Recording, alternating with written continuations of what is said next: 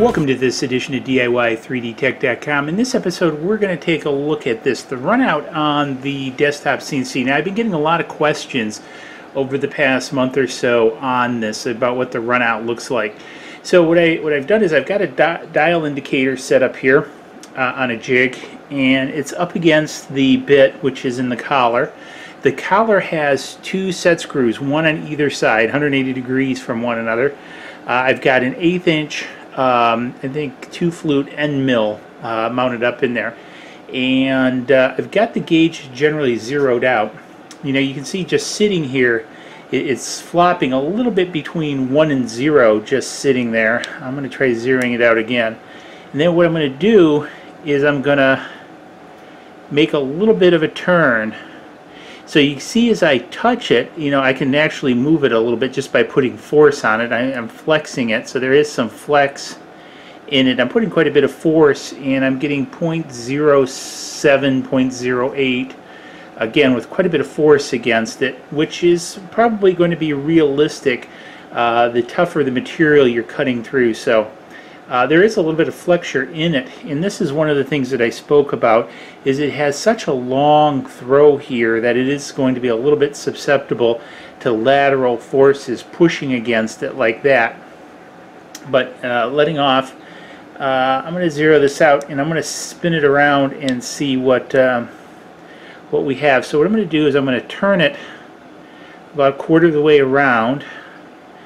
And so I'm down about negative 0.04 millimeters, and I'm at about 0.07. It's a little bit hard to turn. 0.08, 0.7, and then roughly, as you saw, it kind of back down to 1 or 0. So about, I'm going to say, runout is on average, the highest number there I think was 0.08.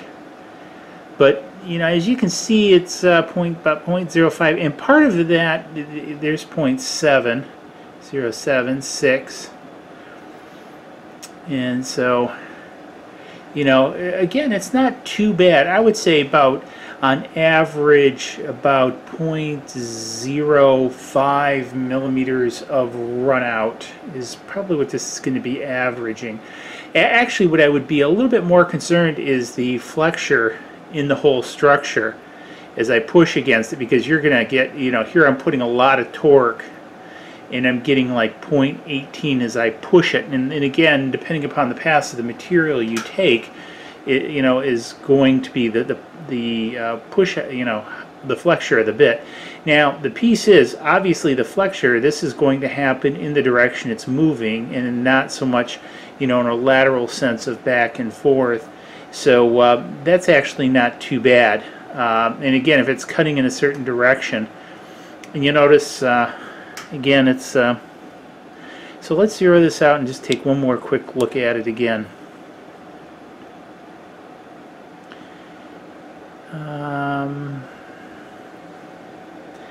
Make sure I'm still up against there, and it's still about the same. Now that I've recentered it and moved it, it's coming out to the positive where it was coming out to the negative before. So it's going to be, I think, it's going to be still under 0.1 millimeters, because we haven't even gotten up to that yet. And again, part of the reason I say that is you notice it goes plus and minus. So like I'm negative 0.01, and then I'm now positive, or you know, I'm now positive 0.01. So that's really a movement of 0.02, because I went from the negative to the positive past 0. So, but again, it's not really bad. I haven't had a problem with runout on this guy since I've had it. Now, again, I'm not going to machine aircraft parts or anything with it, but for a hobbyist machine, I think the tolerances of this little motor are you know, well within bounds. Also, for doing circuit boards, I've tried a couple mock-ups using the 60 degree angle bits, and it's done good. I have not had a problem with it. Now, I haven't done any production boards with it yet. Again, I've just experimented with it, and it's all come out pretty good. So anyways, I know a lot of people were interested in the numbers on this, and here you go. And again, I've done this actually a couple times off camera too, just so I'd know what to expect when I went on camera. And again, these are pretty much the general repeatable results. And again, a lot of it when you go to turn this is I'm torquing it. Now the other thing is, obviously, the bearings in the bottom of this motor aren't the best in the world. So, and that's where the run out is really coming from. So you're going to get kind of you know, a little bit of variation in each pass, just because you'll be on the good side of the bearing, and then, you know, the balls will roll over, because it is, I think, ball bearings in there, because you can kind of feel them as I move this. As I wiggle this, you can feel the bearings in there just a little bit tiny. So you're seeing a little bit of that. However, not bad at all. Now, Zeroto Labs pointed out something interesting, and I may give this a shot, is actually taking the spindle out in the future and replacing it with a high-speed brushless motor from like a drone or a copter or something like that. I think that would be a real interesting project. And those guys, well, I have never put a dial indicator on it. I think, you know, because of the RPMs at which they spin at, actually would be very interesting for a high-speed spindle for this. So I see that as a project coming in the future. Thank you, Zeroto Labs, for getting me in some more trouble. But I think what I'm going to do is I'm going to machine a collar to go up here where this motor is, and then receive the brushless motor, and then the brushless motor will fit in the same collar that this fits into, and I'll have to figure out a way to actually mount it, but I probably just drill some holes in whatever collar I make. So the collar will cinch to the motor, and then the motor will cinch down, because again, one of the things that's really important is you obviously want to keep this very square. And that's probably how I'll go about doing it, then come up with some drive electronics to actually run it with you know, electronic speed controller. So anyways, hopefully you found this interesting. If you did, give it a thumbs up.